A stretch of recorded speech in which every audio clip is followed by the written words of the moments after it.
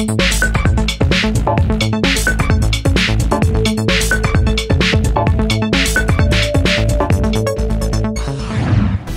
week in 1876, Alexander Graham Bell of Salem, Massachusetts, rang up a patent for his invention, the telephone. It was an invention, incidentally, that almost bankrupted his company in the beginning. 1 year later, in 1877, Emil Berliner, the man behind so many inventions, came up with a little thing called the microphone. And it's a good thing too, because Bell's system, run by Alexander Graham Bell of course, was in desperate need of something to save it from financial ruin and to help the progress of the telephone. In 1979 this week, Philips demonstrated the compact disc publicly for the first time.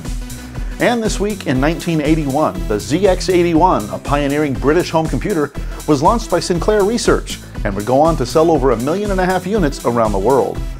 That's our look back at This Week in Tech History, brought to you by IFA in Berlin. IFA, the Global Innovations Show. 6,000 media representatives, 2,600 from abroad. It's IFA time. Meet the official partner of the future in Berlin. Be sure to stop by our site anytime at intotomorrow.com and check out the free podcasts while you're there. We'll catch you next time on This Week in Tech History.